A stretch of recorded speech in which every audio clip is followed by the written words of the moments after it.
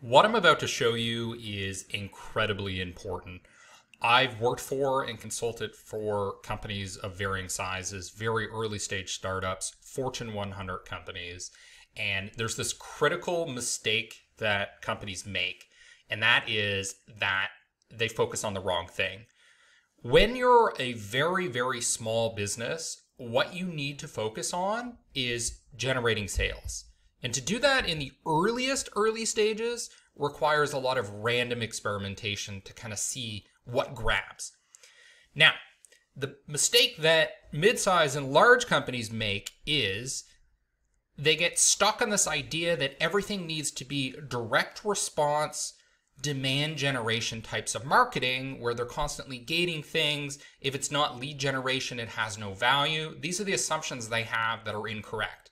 So what needs to happen is your marketing should focus on different things depending on what stage you're at or depending on how much funding you have. So if you're a very early stage company but you have a lot of funding, then you can afford to invest in the types of things that a large company would. So one of the biggest mistakes I see is that large business-to-business companies are not investing enough in their brand, and small companies are investing too much in things like content marketing and brand marketing. So let's walk through what's most important. So in the short term, which is where your focus is when you're a small company, and where part of where you're investing when you're a larger company, but isn't the focus, is going to be your income statement. So income statement, it's all about revenue and expenses. Are you getting those short-term sales? That's where your focus needs to be when you're starting out. So what does that mean? That means a focus on demand generation, lead generation, account-based marketing, paying people to have sales conversations. Marketing at this stage is basically a way of supporting the sales team, supporting the sales pipeline, or doing experiments to see what will help generate sales. So in the short term, you also have a very high risk tolerance. You have nothing to lose because you have no brand. Nobody knows who you are. If you screw up, nobody cares. They're not going to remember. You're not even on the radar. So that means that you can take high risks. You can experiment. You can do things that large companies cannot because they have to be conservative. They have to protect themselves legally. They have to play by the rules, essentially. So what does this also mean? It also means that your focus is generally going to be on in-market people. So people that are actively looking for a solution, people that are going to make a purchase in the next few months, not people that are going to make a purchase in 5 years, in 2 years, in 1.5 years. Your primary KPI is return on investment.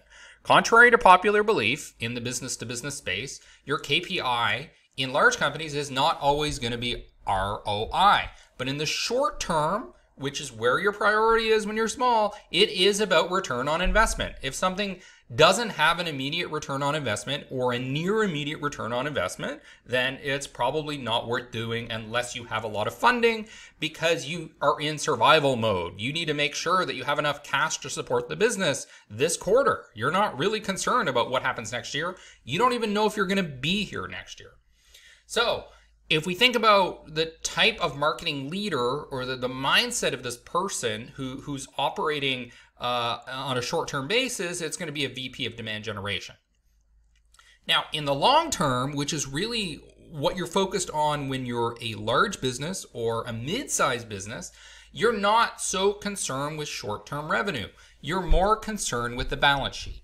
Now, the way I like to think about this is how value investors like Warren Buffett think about businesses. What's the first thing they think of to determine the value of a business? It's the balance sheet. It's the assets. It's the book value of the business. The core value of the business is not the revenue. It is the assets that generate the revenue, the assets that are on the balance sheet. So from a marketing perspective, you're thinking about the balance sheet. What are the assets that we own? What is the brand equity?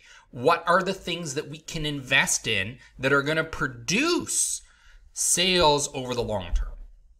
So this is a fundamental shift in mindset that a lot of business-to-business companies do not make. They don't make this shift from we're worried about sales to we're worried about the assets that are going to generate sales.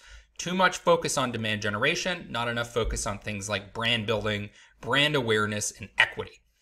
So what happens in the long term is your shift changes towards asset management. You are now a portfolio manager. So your assets are going to be things like your brands, your brand equity, community building, content, your content marketing engine. Less important in the short term because the results don't manifest until maybe a year later.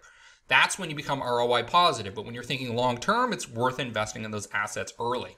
It's about things like, do we own an annual event? Do we own an annual survey report that helps build the brand, build the credibility, build the audience? And once you have the audience, that's like an ownable asset that you can manage. When you have a customer base, that is like an ownable asset you can manage. You are in the asset management balance sheet game now, less so in the early stages. Now, as you get larger, you have a lower risk tolerance. You need to be more conservative. You need to be slower. You need to pass things by the legal department. You need to be more careful in what you do because you could get sued because you have a brand reputation that you can lose. Now, your mindset is also thinking about people that are out of market. So people that are not necessarily going to buy in the next 2 months, people that may not make a purchase until next year. You're also thinking about people that perhaps are not in your target customer group right now, but are going to get a promotion next year or in 2 years, and they're going to be the ones making the decision. So the directors of today are the VPs of tomorrow, and you need to appeal to them. So your mindset in terms of KPIs is, I'm not saying you're not focused at all on return on investment, but that's not the only thing. You're thinking more about equity. You're thinking about brand equity. You're thinking about the equity in the business. You're thinking about long-term sustainability. Now, in the long term, it's not just about demand generation now. It's about having a chief marketing officer or a chief marketing officer mindset where you're thinking about brand. You're thinking about product marketing management. You're also thinking about demand generation, but you're not just purely focused on this short-term revenue generation. Now, where I think a lot of the magic happens is actually in between these two stages. So there's the short term, there's the long term, but the midterm, this is one of my favorite spaces to play in. So here you're thinking about things like long-term contracts with big whales, big sales opportunities. You're thinking about long-term partnerships with influencers, other companies in the same industry, maybe software that supports your product, maybe something that integrates with your product. Maybe it's a lubricant that works with your machinery. Maybe it's laser equipment that you can latch onto and form partners with the manufacturers of. You're thinking about investments that perhaps are going to generate a midterm return on investment, not a short term, not a long term, but midterm results. You're also thinking about investing in the kinds of content and influencer partnerships that could generate virality, economies of scale. So you're starting to plant the seeds of economies of scale so that you are able to realize them in the long term. So we have the short term, we have the long term, we have the midterm, and lastly, there is the far future.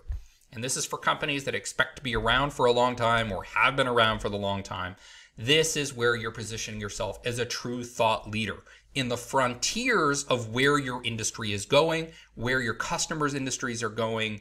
You're really striving to be at the top of your game.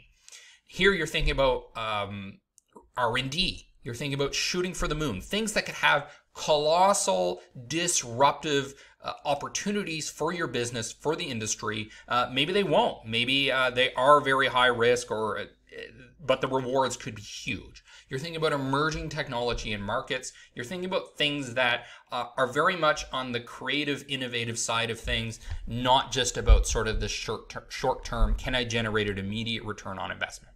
So this is the way I want you to think of marketing, and I want you to think about the shift where in the beginning, the majority of your energy, the majority of your budget is being spent on short-term demand generation. In the long term, you're shifting more towards perhaps half of your energy being focused on asset management. I also want you to, in the early stages, start planning some small investments in things that are focused on these midterm opportunities.